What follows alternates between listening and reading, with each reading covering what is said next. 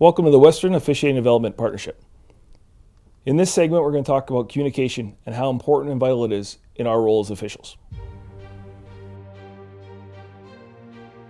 Well, I think the communication is key for us because I think what it does is it provides us an avenue to humanize our job. So we get a chance to communicate with the players or the coaches, and they realize that we're people. We're not just out there doing a job. And then I think it gives us an opportunity to create respect. And the big thing we need to create within the game from the players and the coaches is we need them to respect us individually, right? And respect the job that we do. And that can lead us then down to a path where there's some trust. And once I think we can get the coaches and the players to trust us, it's just going to open up all those avenues to make it easier for everybody. They need to know the people they're dealing with in order to best communicate with them and know what works for that approach. So things with coaches, I think what everybody expects and demands, our game demands it, is honesty and integrity.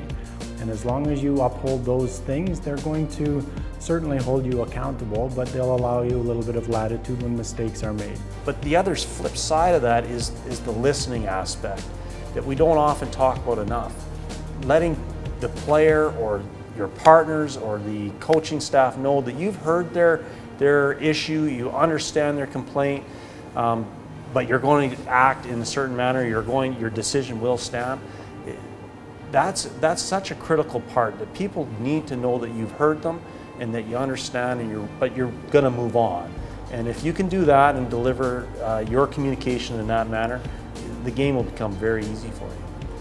Honesty is a huge part of it. Essentially, when we're on the ice, it's just one giant relationship, and honesty is a huge part of it. You got to earn the respect from the coaches, rightfully so, and being dishonest is one way to quickly ruin that relationship. So now we've seen how important communication is and how it affects our respect and rapport within the game. Now we're going to show you the differences between how referees communicate with players and coaches, how linesmen can communicate with players and coaches, and how us as officials communicate with our teammates. Specifically speaking, from a linesman's perspective, our job is more of a, we actually have to calm things down a little bit more. The aggression is usually between the coach, the players, and the referee. And as officials, as linesmen, we're more in charge of the flow of the game. And I think it really helps and it benefits everybody involved. As a linesman, if you have a good demeanor, you're calm, you can kind of put some fires out. You have to, instead of elevating the aspect of the heat of the moment, you try to really work towards making sure that everything's calmed, everything is seen in a different light, and you can kind of alleviate a little bit of frustration from time to time. I think that is a real tribute or a real attribute of a linesman. Linesmen can be a great buffer between the referees and the coaches and the benches, and we can get in the players' ears and talk to them, and kind of de-escalation is the key. Everyone's always hot and worked up a lot of the time when we need to intervene, and if you have good de-escalation techniques, you can bring the temperature of the game down and be able to work through situations with the game participants better. We as linesmen have a pretty unique opportunity and role where we can kind of play the good cop to the bad cop. If you reference the referees being the bad cop, but we can kind of have a different relationship with the players where we can not totally disregard with what the referees are doing, but kind of play the other side of bringing the players down and diffusing the situation, maybe taking some heat off the referees as well. Same thing with coaches. We have that opportunity to be sort of a sounding board for the coaches to say what they have to say, and without having to get the referees involved, and they can vent. And obviously there's lines that get crossed, and we have to accept that things that are said aren't always appropriate, and we have to deal with it appropriately. What's that? It's straight off his shoulder. Yeah. Just concerned if he bumped the goalie going behind, but he was clear. So they were looking to see if it was glove though.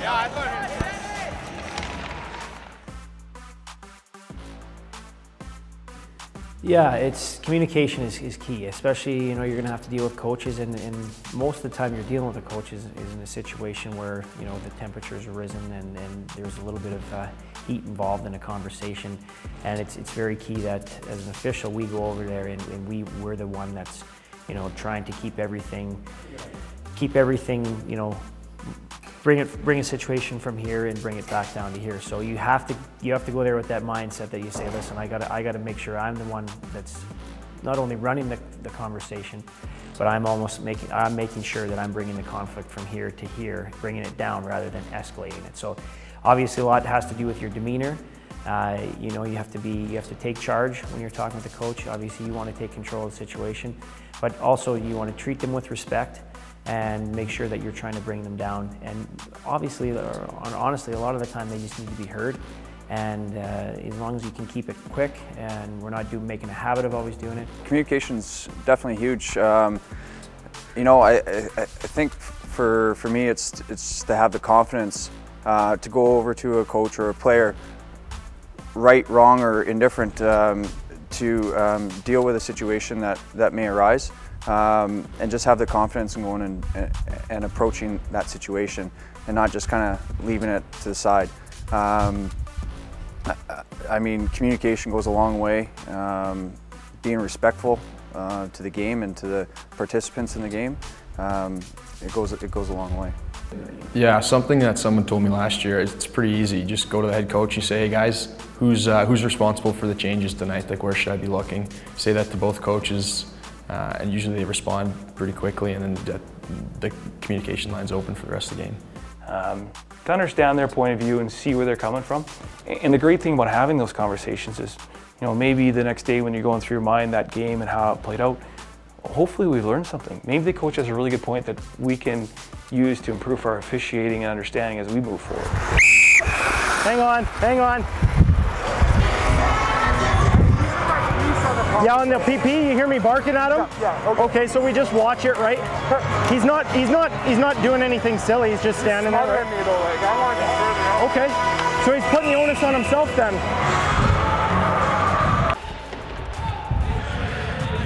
Hang on here. Let me watch and see what's going on here, then I'll listen to you. Where? Inside? His head went back. I don't think he hit him in the head, Kate. It wasn't in the back of your head. It was back of hey, relax. Okay, we're good. I got a cross check. Grace, you got your guys? Good. Cross check. Don, are you doing the forwards for the most part? Are you doing the forwards? Okay.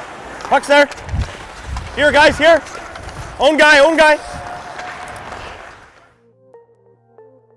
I think just having those discussions and building a relationship with your partner, a trusting relationship, and making sure that both of you are on the same page, or all of the officials are on the same page. So knowing different situations, how we're going to interact, how we're going to communicate, and how decisions are going to be made on the ice.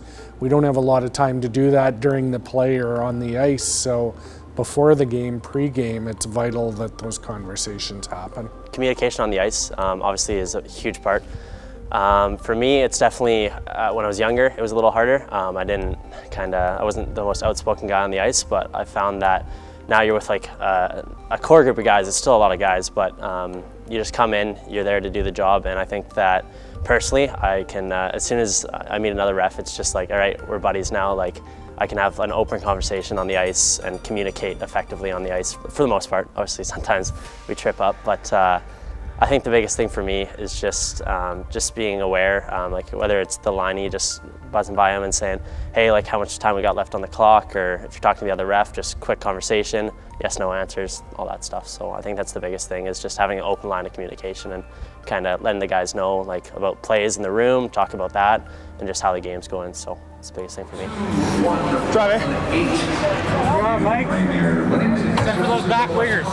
Back wingers? They're coming in a bit. Are they? You gotta really set them there. Set them? Set them. Okay. The back wingers. The back guys. Set them? Set them in. Okay. Because they're coming in. They're coming in. Yeah. Okay. Even up, eh? 4-on-4. Spurge. 4-on-4? Yeah. 4-on-4, guys. You guys good? Yeah, one. Pick up on that high stick. That happens really quick. Couldn't even tell if it got him. Good pickup. Drops like a sack of hammer. Yeah.